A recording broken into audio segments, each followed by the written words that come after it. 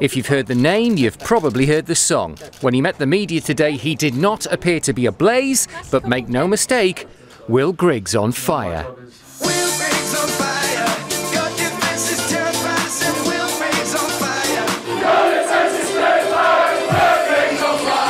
As long as people singing it, then I'm obviously doing something good. I think the problem comes when everyone stops singing it and it's sort of forgotten. It came from a good period of football for myself. I was scoring goals left, right and centre.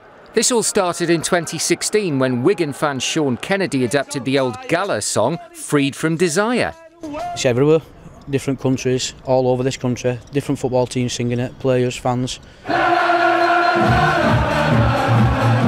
It really took off when Will went to Euro 2016 with Northern Ireland.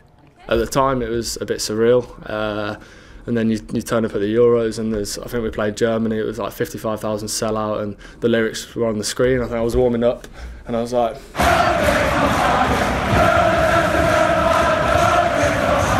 It's still around at the moment, and if we can get it going at a stadium like that would be great.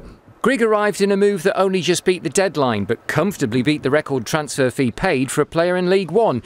And while he was the only striker to sign for Sunderland with his own anthem on deadline day, he wasn't the only striker to sign for Sunderland. Today we also met on-loan Spurs youngster Keziah Sterling. It's just that it's such a big club, you know. You don't get opportunities like this all the time, and when I got it, I just snatched up straight away. Keziah would like his own theme tune, but for now he bows to Will Grigg in that department. The former Wigan man has a terrific record of scoring goals in League One and getting promoted out of it. If he can repeat his north-west trick in the northeast, expect to hear the same song, just in a different accent.